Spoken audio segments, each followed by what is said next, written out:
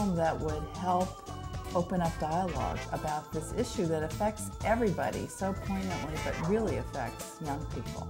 It's really rare that you have an opportunity in life when you can talk to teenagers about a topic like gender roles or homophobia and feel like you're getting really genuine answers. There were a lot of times when I wouldn't expect that they would open up in such a personal way. I would ask a question and just sort of let them talk.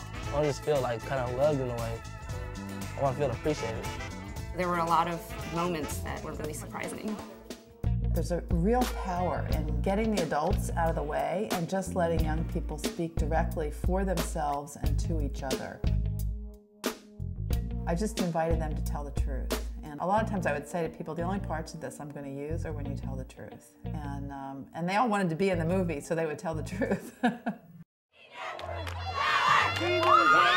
I think you do have to gain someone's trust and their confidence to be able to talk about these kinds of topics. But I also think for a lot of them, it was maybe a turning point in their lives. You know, I think about Micah, the young man who's the track star, who decided to be in the film even though he wasn't out in his community when we filmed the interview with him. I'm 18 years old. I can't even take my boyfriend to prom without being jumped. He was so angry about what he had had to endure of not being able to be himself, and he really wanted to speak out in the hopes that people who come along after him would have an easier time. And I think that was true for a lot of students.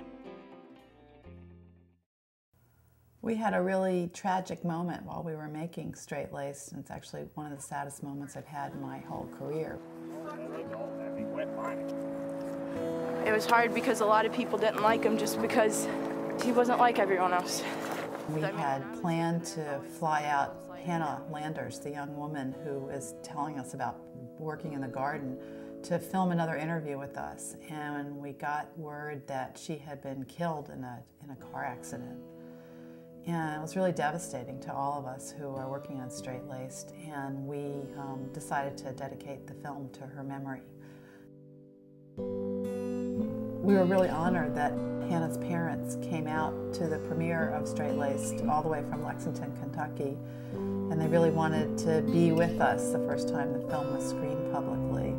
And all of us were really nervous about what that would be like for them, but I think they were so moved by the film and so proud that Hannah was part of it, and proud to have her activism and her commitment to social justice memorialized on film.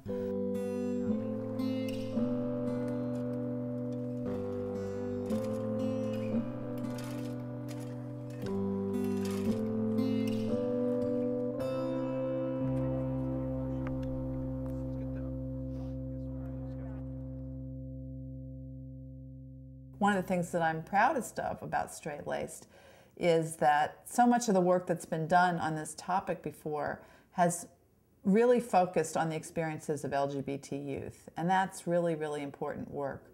But where there's been much less discussion are what are the ways that everybody, regardless of your sexual orientation, and including the majority of young people who are straight, what are the ways that they're also affected by these same powerful cultural forces, and what do we all have in common?